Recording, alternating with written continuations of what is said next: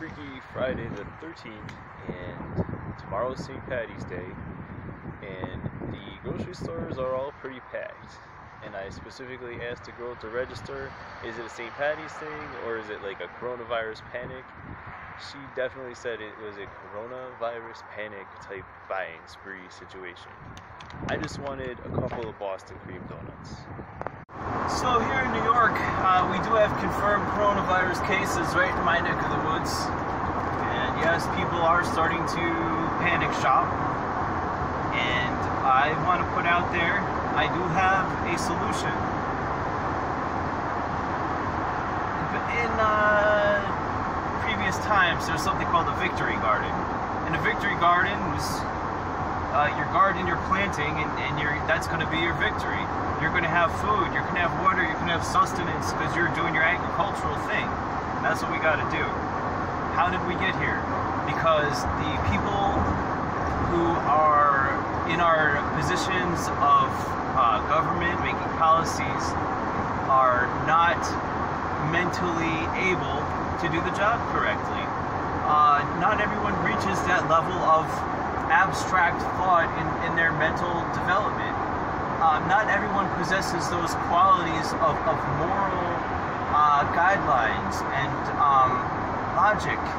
You know, these people are very aggressive and they've got a big fan base and some fancy suits, but that doesn't make them suitable to make policies for a large population of others, or to be responsible in things. So now we have basically a plant, cannabis plant, you know.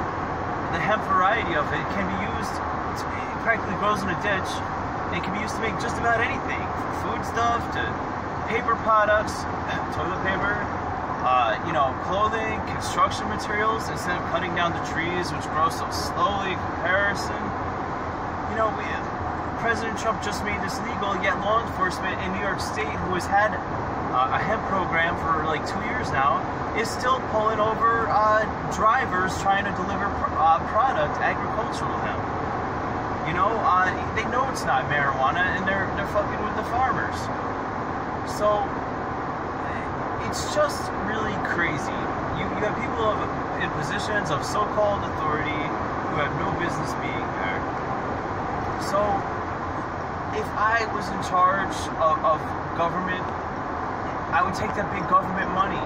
And you know, in New York State, we have farmers and we have crops, but no one is a processor, you know, to turn these things into paper, turn these things into construction material.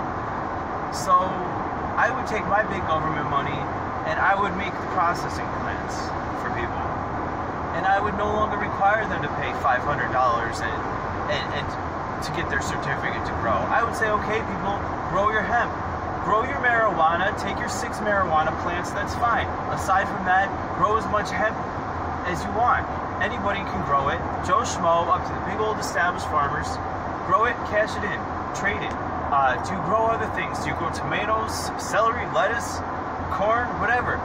Cash that in, trade that in. This is what we need now. Let's get agricultural New York. Let's get agricultural America. Let's put a value on real things, you know?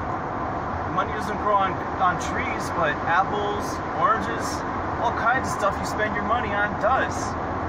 You know, we have a crop that could be our saving grace. All our crops, our agriculture has always been America's crown jewel, our fertile land, and our farmers. Get out there and plant something you can grow today. You never know. You might need to sell it or trade it. You might get good at it. You might enjoy it. Take care.